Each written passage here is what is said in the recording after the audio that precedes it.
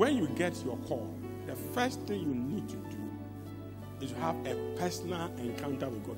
Most people who backslide and don't come back to God or don't follow God never encountered God. When you encounter God, your life changes. Because you can't meet God and still remain the same. You can meet man and still be the same. You can meet an angel and still be the same. But you can never meet God and be the same. So look at a hardened criminal like Saul. On his ways to Damascus, Acts chapter 9, he meets Jesus. That's an encounter with God. Look at everybody who encountered God. Abraham, Moses. But I've seen many who encounter angels. Now, if you have not encountered God and you encounter an angel, if you're not careful, you'll be encountering a familiar spirit. So in Exodus chapter 23, God told Moses, I'm not going to go with you. Where you are going, go alone. I'll let my angel, the angel of my presence, Exodus 33, yes. The angel of my presence will go with you. Moses said, no. If your presence does not go with me, we are not living here. Because he said, how would people know the difference between we? That's what Moses said. You see, when a man encounters God, people see the difference between you and everybody. Your ministry is unique. So Moses said, the only way people will know the difference between we, the Jews, and other people is that we have God, not an angel. As for angels can come to everybody. Okay, let's read, go. Then Moses said, if you don't personally go with us, don't make us leave this place. Give on 16, go. How will anyone know that you look favorably on me and on your people if you don't go with us? For your presence among us sets your people and me apart from all other people on earth. Encounter with God makes you unique.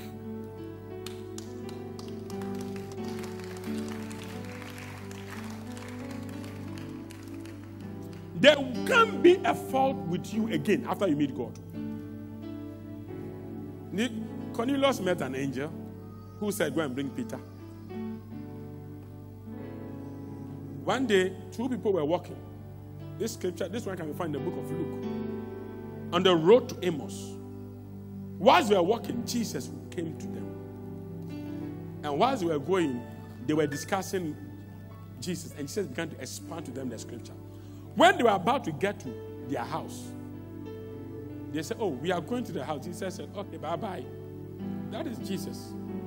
He pretends he doesn't want to go follow you. After he has given you scripture. Now, some people get one revelation, two revelations, they are moved. They don't want to encounter God. They've encountered a revelation from a man of God.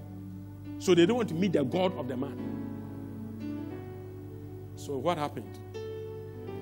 They constrained him and said, listen, you can't walk there alone. It is in the night. There are thieves on the road. You are alone. There will be trouble on the way. We can't allow you to go. And when they persisted, they took him inside. And whilst they were about to eat, Jesus broke the bread. And they knew that they had been with Jesus. They had encountered Jesus. They didn't know. If they had not persisted. So let me give an example. Should I go practical? You can be there alone. And all of a sudden you feel that there's a heat on your hand. There's a heat on your leg. There's a heat. It's an angel that has appeared in the room. It is starting.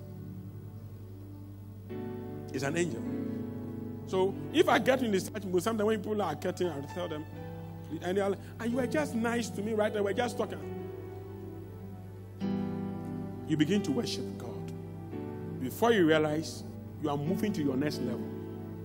But most often, we take because before God will arrive, most often, you see, God is too big for him to come alone.